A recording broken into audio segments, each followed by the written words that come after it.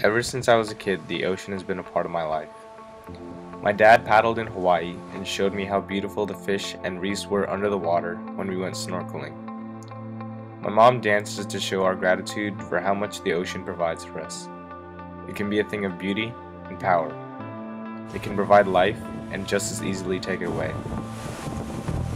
Today we don't recognize how much we depend on the ocean, and it's a shame to see polluted waters or overfishing eat away at our number one food source. Whether we are across the street or 100 miles away, we are all connected to the ocean, and we all should do our part to raise awareness of the dangers pollution and overfishing pose to our communities. No hoana ke akui kana hele hele ia lai ia e ke ki ohu ohu